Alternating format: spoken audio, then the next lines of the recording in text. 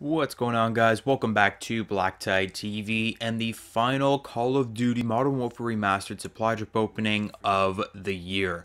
I've collected 240 depot credits. Clearly, I haven't been playing the game as much as usual. I've been playing a lot of Destiny 2 and just catching up on Infinite Warfare, stuff like that, since my last opening. So it's not going to be a huge opening today. 240 credits is 8 rare supply drops. It's probably the smallest opening I've done all year, but I thought it would be a little fun to do an opening for the final Modern Warfare Remastered video because World War II releases next week, and once World War II hits, well, there's no updates coming to Modern Warfare Remastered anyways, so there's really no point in coming back to Modern Warfare Remastered except for in the far future if they announce Modern Warfare 2 Remastered or something like that. I'll likely use Modern Warfare Remastered gameplay, but in terms of official Modern Warfare Remastered series, we're pretty much done after this. So this is the final Modern Warfare Remastered video. For the rest of the week, I'll have some Destiny 2 on the lead up to Call of Duty World War II, and then it's just going to be a mad scramble to just post as many World War II videos as I possibly can. It's going to be daily World War II for a solid month at least. But without further ado, I'm going to be opening Copperhead supply drops just because I don't have as many items from Copperhead. There's now 203 friggin' collections in this game, so there's so many items that I haven't yet got. So it's unfortunate. I think I'm looking for 2 weapons, maybe. Like I'm out 2 weapons, like 2 real weapons in terms of like weapons that actually shoot. Or, oh yeah, they added more. Okay, I need the Rangers, the BR9, the PKPSD9, and then I have all the weapons here. And then the only other weapon that I need is from back a while ago, and that's the Procolot, which apparently isn't that good. So, yeah, these are all on Copperhead anyway, so I'm just going to go for Copperhead. I already have 2 out of 6 for the Rangers and for the PKPSD9, so hopefully we can get lucky, get some of those items. Unfortunately, I can't open up any of these special collector bundles. They've been adding these things in for a while now where it's like, oh, guaranteed items from a weapon collection or guaranteed items you don't have, but they're always CoD points. I've talked about this in the past. It's just super annoying. So we're just going to open up the regular rare supply drops and get started here. So 8 supply drops. Honestly, it should do me pretty well because the supply drops are pretty great in this game. They drop fairly easily. Barber, Flow. I'm looking at the top names because I'm looking for those categories, the weapon categories that is what I'm really going for. Like the only thing that I would really consider great at this point is getting a new weapon. The kits are kind of old, the camos are kind of old. That's the Sarsaparilla from the Rangers. That's actually awesome. That's the epic item. That thing would normally cost 3,200 salvage, which I don't even have yet. So that's actually going to make getting the Rangers super, super easy. We can probably buy those by the end of this video now. That was one of the items that I've needed for a long, long time. It's always about those. It's always about getting those epics, getting those melee weapons. So that's pretty sweet. These are a bunch of emblems, calling cards, Monarch. These are like some of those kits or some of those combinations, those collections that I don't really care about. Because they're like emblems or calling cards, like special emblems and calling cards, I could care less. Splash I already have, I know that for sure. Tribal, that's like a melee weapon, I think, if you get that whole collection. So, I mean, okay. I'm not a big melee weapon user. I barely ever take them out when I'm playing online. In fact, I thought recently I might start taking my melee weapons off. Because I've noticed, like, if I'm in a mad scramble, I'm trying to fight someone off and I try to switch to my secondary, I might hold triangle a little too long and then it will just, I'll switch to my melee weapon. And currently I'm using the Shamrock Blade and that thing takes a very long time to take out. You have to like take it out and pull it out of the sleeve, and by the time you do all that, you're dead. So if I didn't have a melee weapon on, it would only be able to switch to my secondary, which might be a better idea. Graffiti, Jester I already have, and Mutter I already have. That's a bunch of duplicates. We have 2 more supply drops to open, but I'm pretty sure I'll be able to buy Rangers at this point, which is pretty sweet. That's 3 legendaries. Hopefully we can get some PKPSD9, unless I already have the legendary from that set. And that's more emblems, and Iris I think might be a weapon kit. And the final supply drop of 2017. And it's going to be a rare 2 legendaries, Phantasm, Nitro, and Slate. I already have Slate. I have that whole kit, or that whole collection, I mean. So we're up to 5,000 salvage. And we're going to have to take a look at these collections here. I can guarantee you I'll be able to buy these Rangers now. Because it was always about that epic item. That bottle, that Sarsaparilla bottle, which is the exact same as the very first melee weapon that was ever added to this game. It's just a bottle with a different skin, was the only thing holding me back. Because that thing normally costs 3,600, so I was like, or 32 or 3,600, so I was like, yeah, there's no way I'm buying that just to get the Rangers, which really shouldn't even be that good in this game, because the game is such a long range kind of gunfight game. But look at this. We've pretty much got everything here now, except for a couple really cheap commons and rares. So that's the Rangers. We got the dual-wield Rangers now. It's pretty cool. Unfortunately, the game's kind of over now, so it doesn't really matter, but I'll try them out anyways a little bit later today. And what are the other weapons that we needed here? Wolfen. That's like the stupidest weapon kit in the game. I was looking for the PKBSD9, which I don't have the epic item for. I could actually buy this, though. I think I can afford all of those items, including the epic, to get that PKBSD9. There's another weapon in here, too. Oh, yeah, the BR9. That's a pistol, which I don't think I have the epic for yet either. Not really sure on this one. Yeah, I don't have the epic. And this one has a melee weapon. The point knife, 36 freaking hundred. So it is 3,600, not 32. I'm not about to spend 3,600 on one item because that'll be all of my salvage. I won't even be able to afford any of the other items just to get a pistol.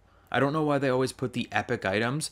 I've noticed all the way through the year, they put the epic melee items on the shotguns and the pistols, pretty much exclusively.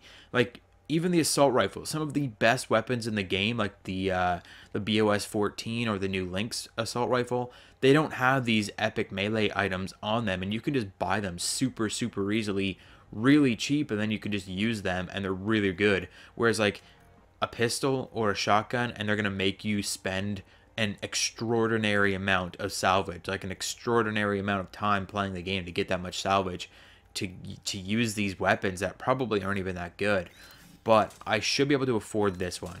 Oh yeah, I can afford it easily. Look at me go. So that's a PKPSD9 too. So we got two weapons out of this supply drop opening. Considering we only opened 8 supply drops, I mean, that's pretty damn good. So we got the PKPSD9, which is actually the Procolot, but it's like in a weapon frame. I don't know if you guys noticed this, but I think it's like during a weapon inspection or something with this weapon, you can actually take the Procolot out of the PKPSD9. It's just like a fancy weapon frame, really, for the pistol, which makes it into a pretty good submachine gun. I've been one bursted from this thing across the map before. Like, it's pretty powerful. It's like the submachine gun equivalent to the M16. And then the other item we were looking for was this last pistol, and that's the Procolot. If I could find it here. Procolot. I don't have the epic item. Again, it's got the epic melee item, the machete, which is like another 3,600. I don't know why they do that, but in terms of like weapon kits, I don't know if there's anything else I want to buy here. I only have 1,000, so I don't even think I can complete any collections really. I mean, I have, yeah, even this. You need 2,000. There's 2 epic camos here to just get this crappy camouflage. Like, that's pretty crazy. Center mass for the assault rifles. It's not that great, I don't think. It's okay. But again, I don't have any of the items, really. We're looking through danger close, yeah, because you're going to run around and hit people with an RPG. Dawn is actually pretty cool weapon kit. It's like the Kingpin for the SMGs, but it's for the assault rifles. It's all gold. I don't really care for the wood frame on that one either. It's just, it would be better if it was all kind of gold and stuff. This is probably my favorite weapon kit from Copperhead. Fire Drake. It's kind of like a low light, like orangey yellow gold. It's really, really nice looking. I can only imagine what it looks like when you combine it with something like Regal camouflage. It would probably look really, really nice. Foliage is nice as well because it's kind of like that traditional autumn camo a little bit. It looks pretty nice. And honestly, I could probably buy that one, but it's nice, but I don't know if it's worth all of them. I don't think it's worth all of the money, and I can barely afford that. I don't know if I can afford that, actually. It's going to be pretty close. Ghillie for the sniper rifles. Iris, so that is a camouflage for the submachine guns, which isn't really that great. Looks like spider eyes or something like that. Liquidator, which is a weapon kit for the shotguns. That's kind of like your warfighter or whatever. the one that's like kind of, or your reactive kit, I guess, for the shotguns, which isn't actually too bad, and it's really cheap. I might actually buy that one just to have it, just to put on those new Rangers that I have, make them look pretty cool while I'm running around. Primordial Reaper is one of those terrible weapon kits where it's just a picture on your gun. Hate those ones. Relic is actually really nice as well for the pistols, but I mean, it's a pistol kit, so I mean, you're not really going to use your pistols too much. I just like the kind of classic like Viking look that it has. It's really nice. Slate I've already got, which is actually one of my favorite weapon kits for the snipers. Spec Ops is kind of similar to that reactive kit, but for your pistols. I mean, there's not really anything like I'm jumping for joy to get here. Urban Operator is like that kind of warfighter-y style one for your SMGs. War Scarred for the shotguns. That's the one that's all ripped up with like tape and stuff. Weapons Free, and the Wolfen, which again is just like a picture on your gun of a werewolf or something. Really ridiculous. The only other things I was looking for was there was a couple weapon kits from like Lion Strike. I believe there was like an older weapon kit, like I think it was called War something. It was for the assault rifles. It was basically reactive, but for the assault rifles, and it's one of my favorite kits in the game.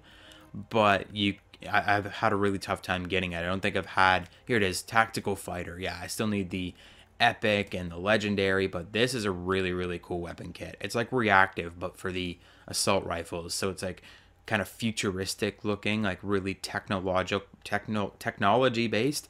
I love that M4. I love the iron sights of that M4. It just looks so clean. M4 is my favorite weapon in the game. So, I mean, I really want that, but obviously I can't afford it. Urban Warfare is that warfighter type one for your shotguns. I think what I'm going to do is I'm going to buy that shotgun one. I can't remember what it was called. It was basically like the one we were just looking at, Tactical Fighter, but for the shotguns. Liquidator, that's what it's called right there. I'm going to get this one just to go with my new Rangers that I just got. Make them look really cool. I don't really have any other shotgun kits. I think I've like the frag shotgun kit where it's like all bloody and stuff, but it's nothing special. But I mean, this looks pretty cool in the Rangers. Like those look pretty futuristic. That's like some Terminator style shit. So that's pretty much it for today's video, guys. I opened some supply drops, 8 supply drops to be exact, and now we're out of depot credits until the next time, which isn't going to be. There's not going to be a next time because it's just gonna takes too long to earn up all these depot credits. By the time I earn enough depot credits, World War II is going to be out, and then it's just going to be like, who cares about this game anymore? So I'll use these Rangers. If I find anything like super interesting about them, I might make a video, but I mean, I really doubt it. Like, it's just too late at this point, and I cannot wait for Call of Duty World War II. I can't wait to make you guys some videos on that game. It's going to be a super fun game. And from the looks of it, YouTube is actually being a little bit more lenient with Call of Duty World War II. They recently released an update, which I might make a video on its own just to talk about this because it's pretty awesome. But it looks like the apocalypse might be over for YouTube. They released an update for their demonetization system, which is basically remonetized pretty much every video that I had demonetized, like 60 plus videos. They've all been monetized again because there's some update to their algorithm that's made it realize what it's been doing wrong with false flagging videos as not advertiser friendly. So it's basically made every single video except for one of mine demonetized or unmonetized, undemonetized. They're all monetized again. So that includes World War II videos. So if this continues, hopefully World War II is going to be safe, which would be awesome because that would help out like every Call of Duty YouTuber ever. So hopefully we get lucky with this Call of Duty World War II stuff. I hope you enjoyed today's video. I'm going to go use these Rangers now. They look pretty sweet with the exclusion zone. Hit the like button if you enjoyed today's video. All of my social media links are in the description. My Patreon page, where you can support for $1 a month and get your name in the description credits of every single video. You can follow me on Twitter for all the recent updates and stuff like that. My Twitch, all kinds of stuff down there. So make sure you head down to the description, check out some of my social media, subscribe if you're new to the channel, turn on your notifications with that little bell, and I'll catch you guys on the next video.